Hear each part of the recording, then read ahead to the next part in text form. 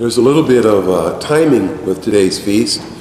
The Transfiguration is exactly 40 days before the exaltation of the cross. So the Transfiguration is tied to Jesus' crucifixion. He was preparing his apostles for his suffering and death. He's saying, here's my glory, but we got some bumpy roads ahead. In the same way, he's preparing us to realize the true dignity that is ours as sons and daughters of God. The saints tell us this. They say, God became man in Jesus Christ so that humans might become God. You go, wait a minute. Father, have you flipped out? It's called divinization. So stay with me. We're going to talk about this. What does divinization mean? Does it mean all of us are God? Let's look at that. St. Thomas Aquinas, so that's a pretty reliable source, says this. He said, God became man so man might participate in divine life. So he might himself become God by participation. So we're not God by nature. By nature we're humans. But we can participate in God through our baptism. We believe that in heaven, you and I are going to enjoy what's called the beatific vision. We'll be able to see God face to face. Clearly, that's way beyond our human capacity. That's way beyond our pay grade. I heard a neat image for this, so I think it really says it pretty well. Let's say we're astronauts landing on the moon.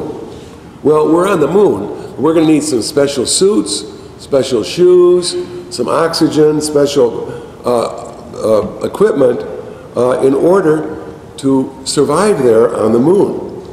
In much the same way, we're going to need an elevated human nature.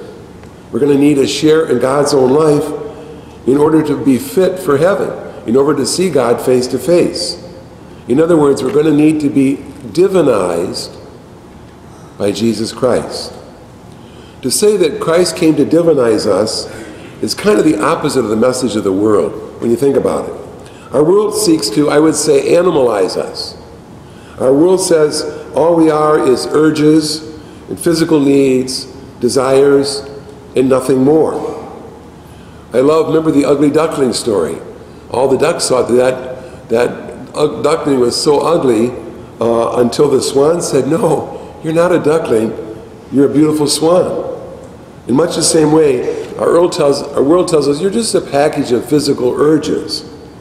But our faith says, Jesus says, no, you're actually a unique creation of God, never to be repeated, beloved in his sight, and your soul is being divinized even now to be prepared for the life of heaven. The world, thinking of this image, I think it's a fair one. Remember that Old Testament story of the two brothers, Jacob and Esau? Esau was the older one. He was all set to inherit the whole shebang, all the lands, the flocks, the herds, everything. But his younger brother Jacob was quite a bit smarter. So one day, Esau was hungry. Jacob had a bowl of soup. Jacob said, okay, here's the bowl of soup if you give me up all your inheritance. Esau goes, okay. He ate the soup and he lost all of his inheritance. I think that's what the world wants us to do. Just follow all your physical urges, just be on this plane, and so you give up your divine inheritance. What?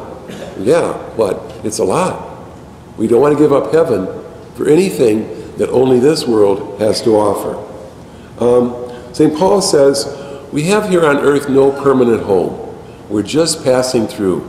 Don't try to make it permanent because it's not going to work. I love that story, I probably told you before, of St. Catherine of Siena. She had these dialogues with Jesus, and she saw this beautiful soul, just radiant with light. And she said to Jesus, that must be one of the greatest saints in heaven. And Jesus said, no, that's just a baptized soul covered up with my glory. That's what all of us look like in the eyes of God. Baptized soul covered with my glory. There's something kind of bittersweet about this feast of the Transfiguration. It reminds us that as wonderful as this life is, as wonderful as this world is, it's not permanent. We're never really going to be entirely at home. Like Paul said, we're passing through. This Wednesday afternoon, I did something I haven't done in years. I have all these pictures.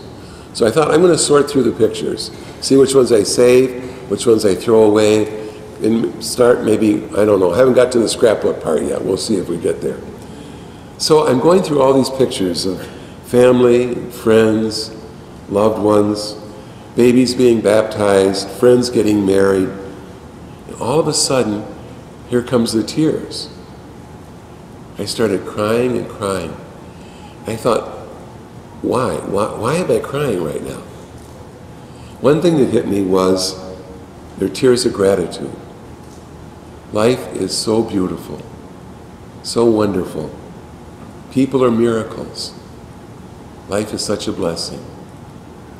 But at the same time, they're tears of recognition. This isn't going to go on forever. All this beauty is going to pass. There's something more. There's an eternal life of joy. There's a heaven waiting for me and for all of us. Beautiful as this is, it's passing too. At the end of the day, I think this Feast of Transfiguration is a feast of incredible hope. That's our destiny. That glorious body of Jesus, radiant with the light of God, is what you and I are called to also. St. Paul says he's going to change our lowly bodies to be like his own glorified body. And as much as we're in awe at the body, the glorified body of Jesus, that's going to be our destiny, as long as we're faithful. Jesus, as you know, is called the Pontifex. That's a Roman word. It means the bridge builder. He's the bridge between God in heaven and sinful humanity here on earth. He came to build that bridge. But as we're faithful, as we walk that bridge from this life to the next life, we notice, I'm being changed. And we are. We're being divinized. We're sharing in God's own life. We're being prepared for heaven.